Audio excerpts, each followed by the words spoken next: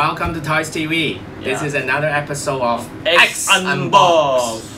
And well, this is the elephant in the room. So you can see right here, we have the Hulk from Thor Part 3, right? Yeah, the Ragnarok. Yeah. So the comedy, the funny one. Yeah. Yeah. The one I like. So he's a friend from work. Yeah. See? So how tall is this guy? It's almost like a regular 1/4 figure. Yeah. 18 inches. Yeah. And it weighs a ton. Yeah. It's like, I don't know how. Almost 2 kilograms. Almost 2 kilograms. Maybe even more. Yeah, I think more than 2. More than 2, I think. Okay, so you were saying they use some new technologies, right? Yeah, so with these figures and you know the previous version of Hulk is not with these technologies. Yeah. The first thing is the eyes. Yeah. The movable eyes. So it has 2 head sculpts. Yeah. And just like Thor, if you take away the head and turn it around, you can see we can move the eyeball independently. Yeah. They used to have one that is parallel, right? Yeah, this one is this not, one no, yeah. I wonder who did it first. Is it Figma? Max Factor is Figma did it first, or is it Hot Toys? I can't recall now. Or Enter Bay. Or even Enter Bay? Yeah, Which Bruce Lee. Bruce Lee. Bruce Lee. Oh, okay. Yeah, you're right. So this technology is very good for making different emotion expressions.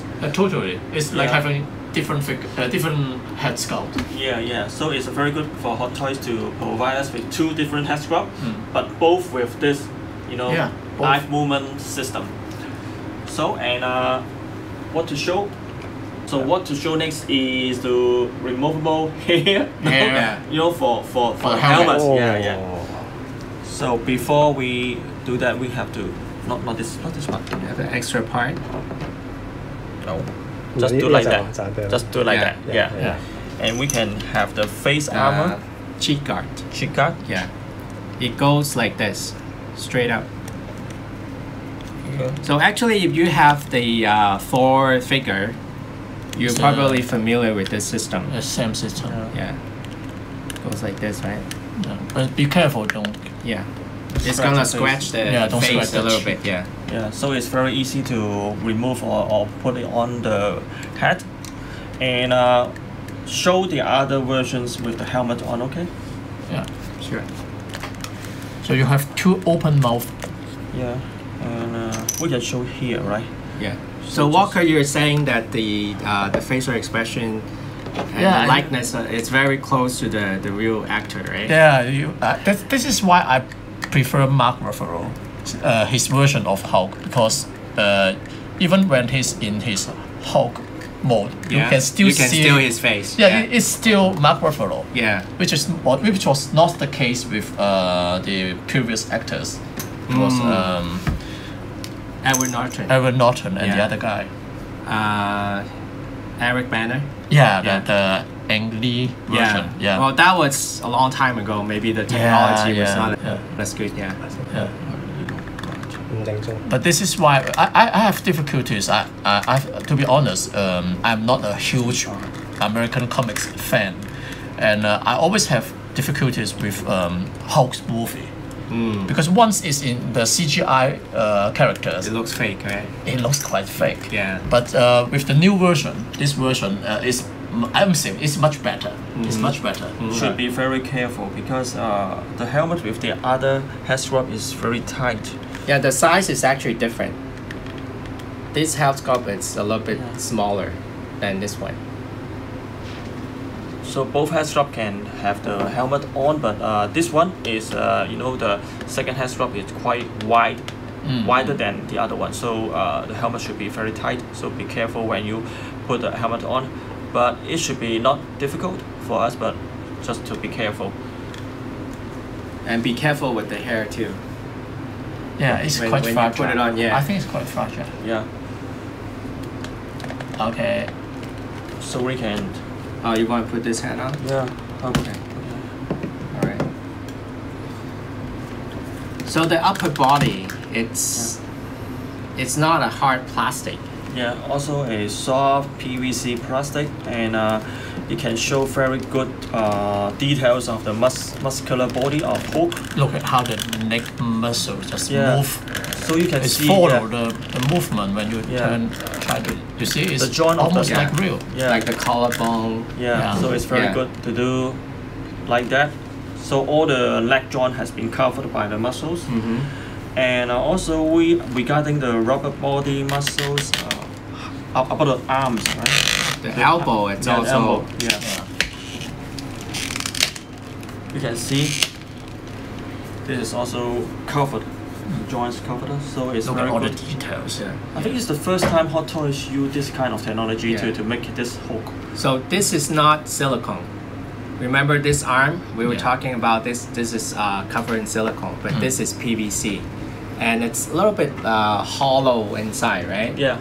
So there's some space, but actually it folds really well. Yeah. So you can see when the elbow is going up and down. Yeah. It folds really well. What is that articulation inside? Is it metallic? Is it like made in metal? Right. It sounds like even stronger than a regular, like a Shokukin from Bandai. Yeah. It feels plastic. What do you think? It's a kind of strong plastic like ABS. The ratchet. I see. Like the mechanic in the watch, inside the watch. Ratchet. Ratchet. So make it sounds like click, and then we have, but this is also a surprise. Even the fingers, they're movable. It's movable, articulated, and each independent. Independently.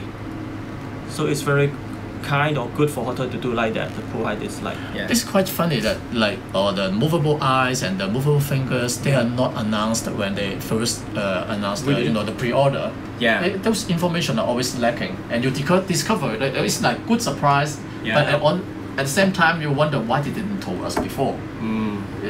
Maybe it wasn't in the original prototype. Really? I don't know. And then they somehow upgrade it and make it like a surprise. But on the other hand, for Hot Toys figure, all the clothes are actually molded in plastic. Those are not like clothes. They are not in fabric.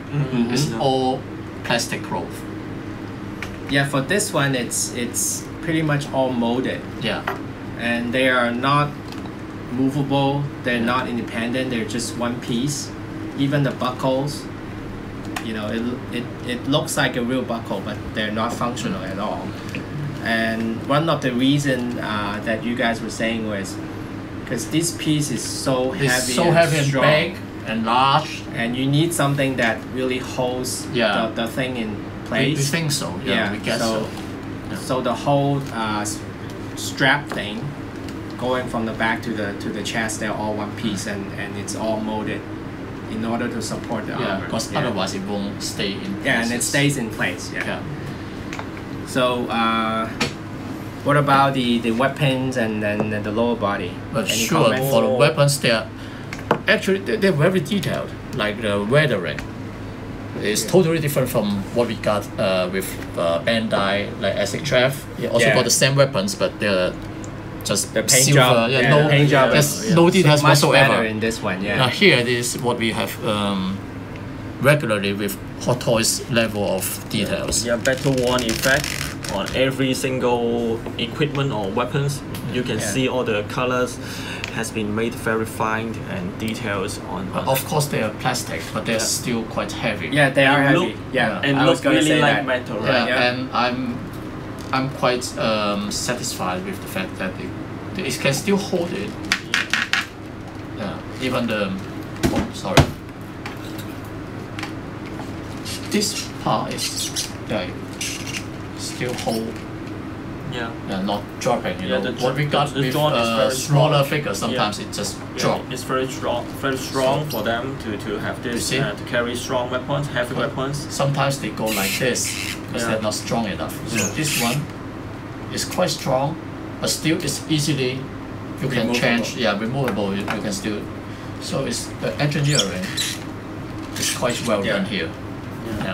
And you can see all the details and skin texture has been shown on the bodies. You can see the wall paint, very fine wall paint, and you can see the even a single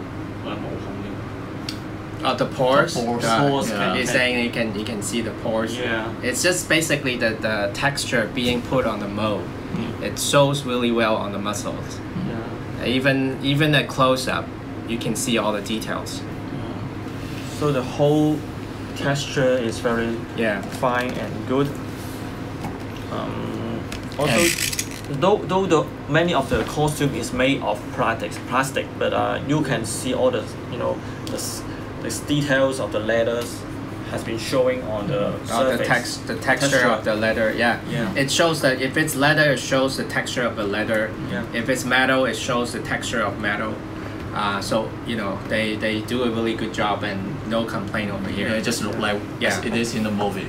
It's gigantic. My feeling is this thing it looks like a statue, but it's 100% movable. It's quite shocking to see this thing and you discover, oh, this is actually an action figure, and every articulation is movable. It's awesome. And it's big.